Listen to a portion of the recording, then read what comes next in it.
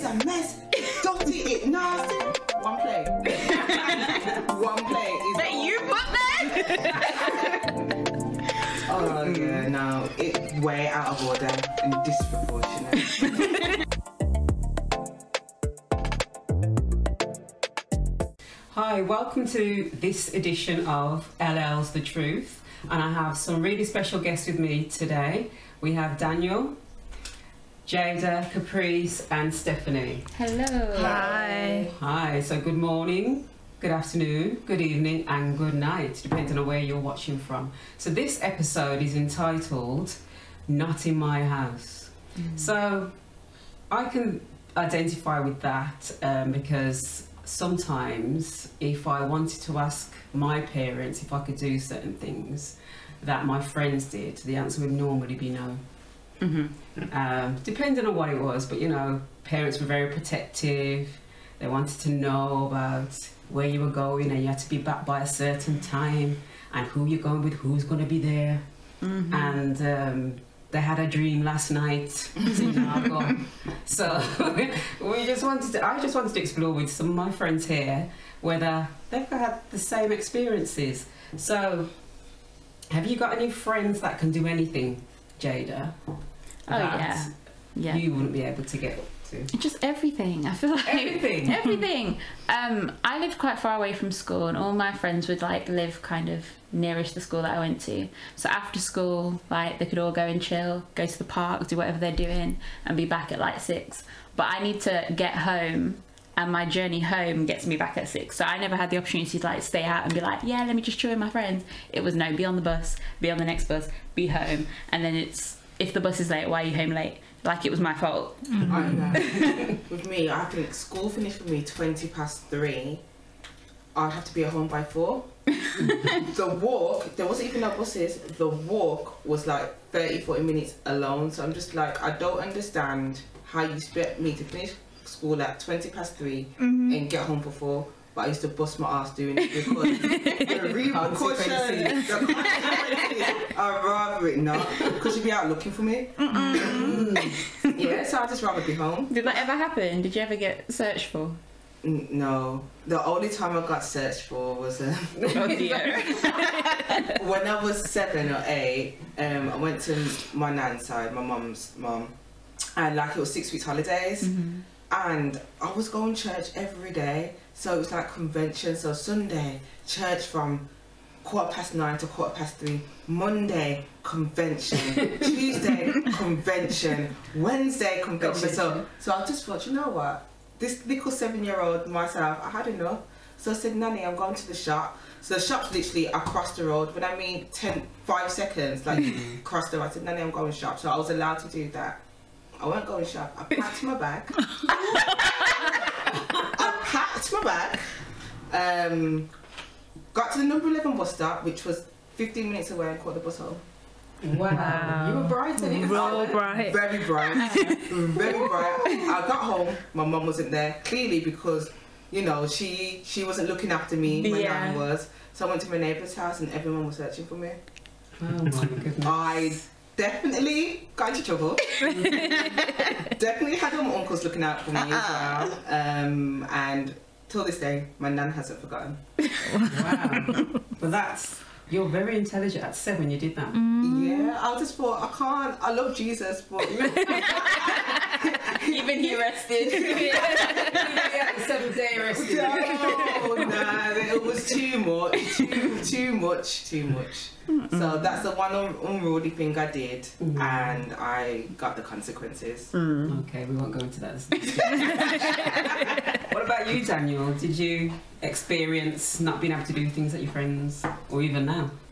Yeah, well, there was definitely no staying over your friend's house because the parents like, you don't know their hygiene, don't know their sleeping arrangements, sleep with the animals or have the animals on the side. It was you're not staying over there. You can come over here, but not over there. What about you, Caprece? Anything? No sleepovers. It's not a thing. I think that's unanimous, isn't it? No sleepovers. Yeah. Because we don't know who's in that other household. Like they used to take it deep. My mum was deep. Like deep. Yeah. But yeah, nah. I think one of the times I was out with my mum, my friend's mum, all day, like shopping and stuff. And she was like, oh, you can stay over. So I said, I don't think my mum's really going to allow it. And she was like, no, I'll speak to your mum. So she dropped me home, spoke to my mum. She was like, oh, Steph can stay over with Cheryl if you want. Like, my mum's like, oh, that's lovely, but I don't know you. I don't know you like that.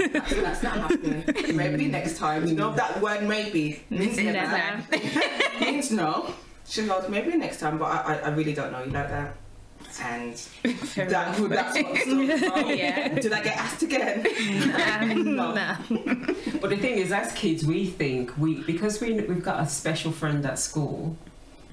We think we know everything about that child, but you don't actually know what's going on in that household, do you? So, although it might seem unfair, your mum or your dad's being so horrible, there's a big well, you've been protected from things that you don't even know about. So that's it. But the other day I was in the supermarket, just shopping as you do, and there was this situation going on between a mum and a child. But the child, she's about 15, so she's not a child really. And the mum was getting on the young girl's nerves, and she says to her mum, "You're so thick," and she shouted, you know, in the supermarket. And I turned around because I wanted to see if she was prostrate on the floor or something. But her mum was like just going back and forth. I'm like, I could have never. I could even think it. I would have got laid down in the shop.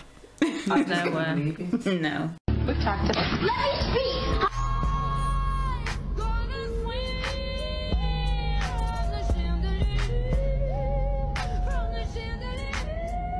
We've talked about. Let me speak.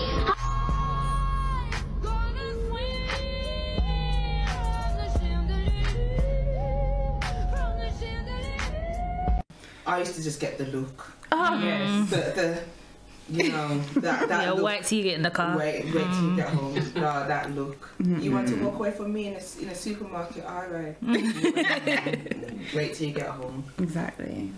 But there was one time when I was in the supermarket with my daughter, and she kept, every minute our sister would stand next to me, and she would be going away. So I saw her and she was playing about and she's doing whatever because she's not listening, and I decided I'm going to go a few aisles away. All of a sudden, about 10 minutes later, I hear, "Can the parent of so-and-so come collect their child?"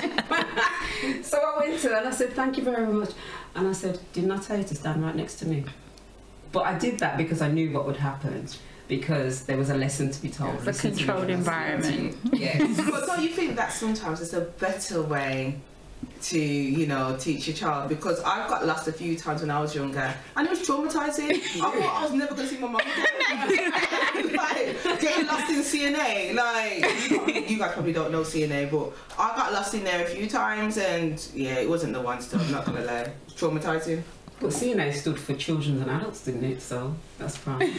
Yeah, I got lost in Tesco's and I was bawling my eyes out. My brother had to come get me. It was not nice. And I got a slap as well from the mum. Yeah. So does anybody, you know, so did you have a privacy policy of any sort in your household? Do you know what I mean by privacy I know policy? what you mean.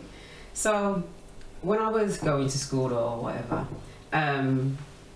there was this thing that my friends had a lock on their bedroom door. For what? And so their parents couldn't go in because that was their private space. What are they hiding? I don't know. But they were allowed, that's what, these days we call it a privacy policy, GDPR. But About GDPR. Do I even open my own letters? Till this day. I'm still at home, you know, and my mum was like, "Oh, I accidentally opened your letter." Like, definitely being nosy. You definitely want to know what's in my letter. But I can't say nothing though. No. So there's this rule, isn't there, that, you know, once you're under my roof, you know, I need to know exactly what's going on in the household. So if a letter comes for you, you know, and you're not paying any bills, what's this letter for? Exactly. Yeah, no, that's nice. So I'm so surprised that some children grow up with the fact that their parents have to knock the door before they go into their room. I'm like, my mum would say to me, "You pay any light bill in here?" You know, so I just don't understand that, but it's nice. I mean, it's good that kids should have their privacy, but sometimes you have to know what's going on in your child's life as well. What are they hiding? What is there to hide as a child? Maybe I'm probably... I mean, I'm just being facetious calling it a privacy policy. I'm just saying that some children command from their parents that they must knock their door before they enter. But I don't know many friends that have that privilege, because that is a privilege. It is. My knock was hearing the footsteps on the landing. Yeah, that's how I knew. That's my knock. That's it. Yeah, and if my mum called me once and I didn't hear, there's a problem, you know. So Right. there's no this thing about, at the moment, you guys always have your earbuds or AirPods in your ears, so you can't hear anything. Huh? Make my mother call me 3 times. I would just. Nah. It's very different now. I'm a bit different now. Back in the day, I used to respond. But I'll let you call me till you tell me what you want. No, honestly. Because I'll call you for fun. You're calling my name. You're calling my name, but you're not actually saying. I'm like, yeah, yes, Mom. Stephanie. Yes, Mom. Stephanie. You're not actually telling me nothing. And then when I go downstairs, it's something like, Keep passing the remote. yeah. That's what ever Yes, you yeah, it's the thing. I was sleeping, deep in sleep. School is coming tomorrow. I need to be up at 7. I'm catching my Z's, and I hear Jada, and then it's the silence. Yeah. Yeah, that's what keeps me. Mom, Mom. And then you have to get up out of the bed. You get cold again. You're woken up and downstairs. Okay, Mom, what is it? Keep passing the remote. Where was the remote? Here. And she said, "Oh, my mum did it to me. You need to have the experience." You have to hand down these things on your couch, you know. You know, there's a thing called breaking the cycle. Breaking the cycle. Not everything needs to be handed down. Not at all. So, what about disproportionate sanctions? I mean, there was an emoji that was going around on all the social media saying about, especially Jamaican parents or Caribbean parents, that the sanctions are like disproportionate. I tell you, for wash the plate then. If you can't wash the plate in my house, you better leave it, you know. So really, because you didn't wash the plates, that means you must pack up your bags and go. And it would be the one plate, you know. The one. And then when it's, oh, can you just do the dishes? Just one dish in the thing. The whole sink is full. Nah. The kitchen is a mess. It's dirty. It's nasty. One plate. One plate is. That you put there? Oh yeah, no, it's way out of order and disproportionate. I don't need that energy in my life. So, you've listened to some of the examples that we've given you. Please put some comments down below if you think there are certain things that you would not be able to get away with in your household. So, at the moment, we're talking about disproportionate sanctions, but I bet you, you know, when you each have a child, you're going to replace some of these things, don't you think? Nah. No? You know what? The PTSD is real. No. I think I will, because even though I'm saying breaking the cycle, Maybe one time. Culture. listen, I'm calling their name and not saying what I want from them until they come. They need to know. Yeah. But you know, regardless of whether you thought it was so unfair, whatever was laid out to you to do, there was never a point where you could just raise your voice or have a stand-up argument with your parents. No, definitely no back chat, no swearing. No. Yeah, even today I can't swear in front of my mum. No, never. Do you know what? I did once at my big age now, but it's when I was driving and I caught myself and I was like, sorry. Always when I'm driving. When I'm driving, I'm like, sorry, Mom, sorry. Well, there's nothing wrong, because that shows a bit of that. There's that regard and respect, don't you think? Yeah. There's nothing wrong with that. It's always when I'm driving. Yeah. I mean, even subjects that we're discussing on this channel, I'm thinking, oh my gosh, what's my mum going to say if we're going to talk about this, that, the other? At my age. Yeah. So I don't think until till I die, I think I'll always be thinking, oh gosh, what the mum going to say, or whatever else, which isn't a bad thing.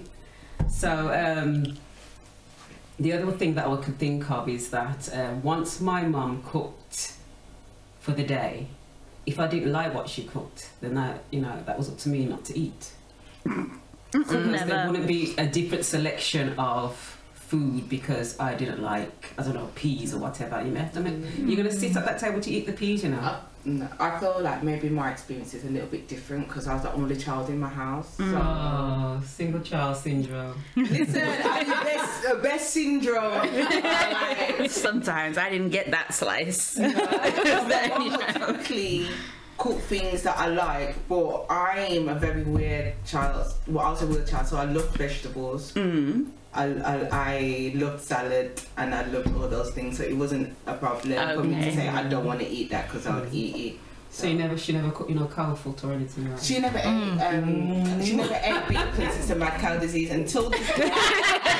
Until this day, she was like, I'm not touching it because the mad cow disease was real. So she don't touch cow foot. She don't eat pig foot. None of that cow foot, chicken foot.